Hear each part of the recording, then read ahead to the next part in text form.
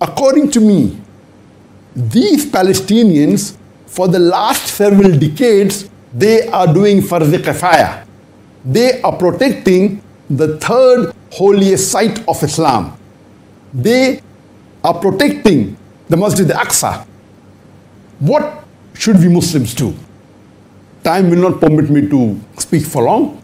I will just mention a few important points in brief. I will mention 13 points in brief what the Muslims should do, of which the first 7 any Muslim can do and should do, and the remaining all will not be possible, but those who Allah has given the position they can do. Number 1, the least that any Muslim can do and should do is do du'as for the Palestinians and for Masjid Aqsa. I feel it is a fard for every Muslim that they should pray for our Palestinian brothers and sisters. We should pray for their safety. We should pray for the victory. We should pray that may Allah give them sabr. We should pray that those Palestinians who have been martyred, Allah should give them the highest level in Jannat al-Firdaus. And my suggestion would be, the best time to pray for our Palestinian brothers would be in tahajjud. Because Allah subhanahu wa ta'ala descends in the last 1/3 of night. And if you do dua in sujood, in the tahajjud salah, that would be the best. Those of us Muslims who regularly get up for tahajjud, they should pray. And those who are not used to getting up, at least this can be an excuse or an initiative for you to see to it that you get up in the last 1/3 of night and pray tahajjud salah to Allah subhanahu wa ta'ala. And in that salah, in sujood, you make du'as for our Palestinian brothers and sisters, for their safety, for their security, for their sabr, for their victory, to grant Jannah to those who have been martyred. You may never know that because of this, tomorrow it may become your habit that you get up for tahajjud salah every night. And this is the best time where Allah subhanahu wa ta'ala answers the prayers of the believers. And He says, who is there who would like to ask and I will answer your prayer. So least a Muslim can do is do dua for our Muslim brothers and sisters in Palestine. Number 2, you should make the situation aware on the social media. The atrocities that are done by the Israelis on the Palestinians, the violation of human rights, the violation of the international law that is being done. We should make on our social media, whether it be on the Facebook, whether it be on the Instagram, on the Twitter, on WhatsApp, we should make the world aware of the atrocities done by the Israelis on the innocent Palestinians. Number 3, we should spread the literature, whether it be pamphlets, whether it be books, whether it be e-books, on this issue so that the world is aware of what is happening in Palestine. Number 4, we should make publicity, whether on billboards, whether on buildings, hoardings, whether it be on buses, on different venues, so that you make the people aware in your locality, in your city, in your country about the atrocities done on our Palestinian brothers and sisters by the Israeli forces. Number 5, there should be peaceful protests all over the world by the Muslims. But see to it that these protests are peaceful. And see to it that if you are living in a non-Muslim country, see to it that you follow the law of the country, take permission, do protests, see to it you give a memorandum to the Israeli High Commission or to the embassy if it's there in the country, if you're living in a non-Muslim country. The 6th is that we Muslims as a whole throughout the world should boycott all Israeli products.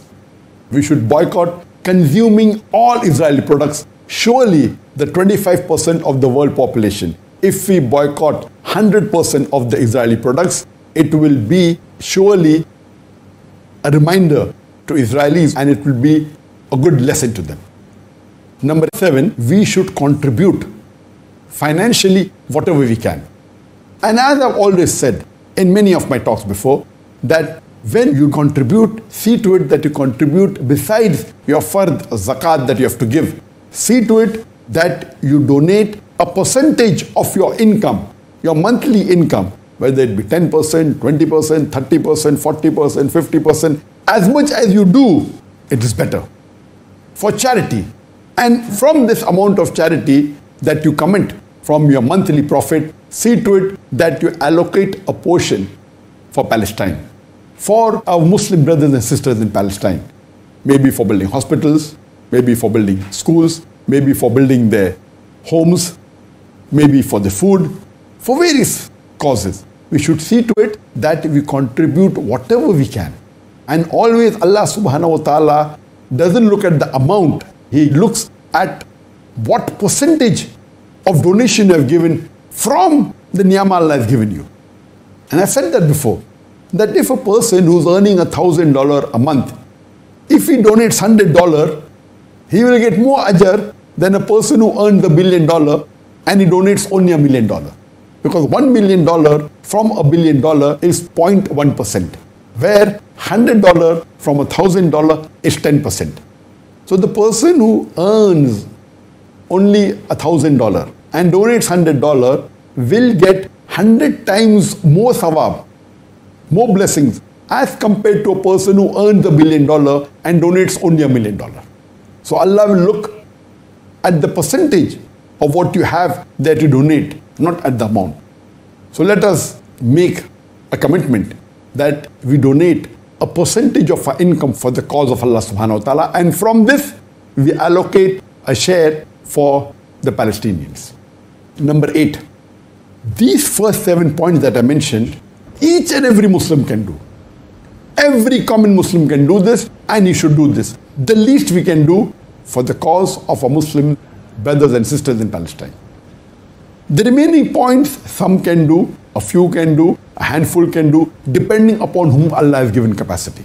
Point number 8 is that all those who have contacts in the mainstream media or influential or own mainstream medias, they should see to it that they condemn the atrocities done by the Israelis on Palestine in the mainstream media. For example, because we have control over Peace TV, and Alhamdulillah, as you may be aware, Peace TV has a reach of 150 to 200 million viewers. At this present time, I'm sure tens of millions of people all over the world will be watching this program. They are watching on the Facebook, on the YouTube, and several million more are watching on the social media. So we should see to it that whatever capacity Allah has given you, see to it that this is publicized on the mainstream media. Point number 9, we should see to it that we have specialized organizations which are expert in the law so that we can file legal cases in the International Court of Law against Israel. Point number 10, there should be diplomatic protests. See to it that the Muslims protest on a diplomatic level to the authorities. And if there are embassies or consulates in the country, see to it they give a letter to the ambassador against the atrocities done by the Israeli government on the Palestinians. Number 11, if the Muslims can get together and we have a trade boycott with Israel, a total trade boycott, see to it that all the Muslims in the world, not only individually do we boycott the goods, all the Muslim countries today, there are 57 Muslim majority countries in the world. We have a trade boycott and should not in any way deal with any goods or in any way, whether diplomatic, with Israel. Number 12, we should sever diplomatic relationship. And Alhamdulillah, majority of the Muslim majority countries in the world, they have already severed diplomatic relationship with Israel. the 13th point, that all the Muslims in the world, we should unite. All the countries in the world, we should unite. And as Allah says in the glorious Quran, in Surah Al-Imran, chapter number 3, verse number 103, Allah says, وَاتَصِمُوا بِحَبْلِ اللَّهِ جَمِيعًا وَلَا تَفَرَّقُوا. Hold strongly all together to the rope of Allah. That's the glorious Quran and Hadith, and be not divided. We Muslims should be united. The number one uniting factor for the Muslims is the glorious Quran and the Sahih Hadith. If all the Muslim countries, if they unite, and we unitedly stand for our innocent brothers and sisters in Palestine, and we pray for them, inshallah, we will be more effective. Irrespective, Allah subhanahu wa ta'ala is testing us. He does not require you and me the rubbish that we are. He alone is sufficient. And Allah promises in the Quran that He will surely teach the zalim a lesson. Allah also says in the Quran that He gives them rope to go to and fro. He's just giving them time. So I request our Muslim brothers and sisters throughout the world that implement on the few suggestions that I've given and see to it that we pray to Allah subhanahu wa ta'ala. And I pray to Allah subhanahu wa ta'ala that may He keep our Palestinian Muslims safe. May He give them sabr. May He give them victory. May He give the highest level of Jannat al-Firdaus to the martyrs of Palestine. And we'd like to thank from the bottom of the heart each and every Muslim. I thank on behalf of the Muslim ummah, the Palestinians, for doing a fard kifaya, for protecting the third holiest site of the Muslims. We thank you and we pray to Allah subhanahu wa ta'ala that may He reward all the Palestinians, inshallah, with Jannat al-Firdaus. Wa akhir ad-da'wana alhamdulillahi rabbil alamin.